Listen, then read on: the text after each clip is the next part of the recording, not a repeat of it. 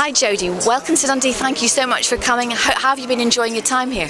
It's been really great. It's my first year here, and I came out yesterday so I could have a full day of playing all the independent games, and it's been quite incredible the level of quality. It's better than other competitions I've been involved in the past. Just the real diverse range of different games, different platforms, teams from all over the world, in fact, which I didn't realise before. So it's been really good.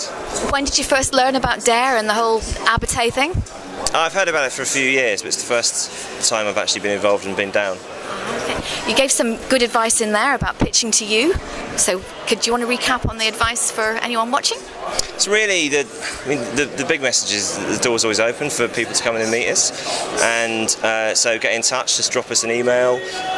You can email Channel 4 online proposals at channel4.co.uk. So if you're a company you think would like to work with Channel 4 or have an idea, having watched what we have on the channel for an idea for a game, then just drop us a line. We're always just looking for new companies to work with and people with new ideas, really.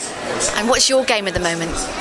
I started playing Paper Zoo on iOS, which is pretty good. I'm actually, at the moment, the big game, I'm revisiting Bioshock 1 because I love Bioshock Infinite so much. I've gone back to that. It's always actually hard when you go back to a game which you love dearly but is many years old because it isn't quite as polished as you always thought it was.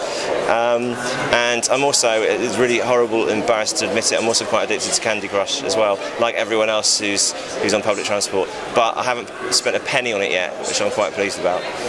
Jody, thank you very much. Thank you.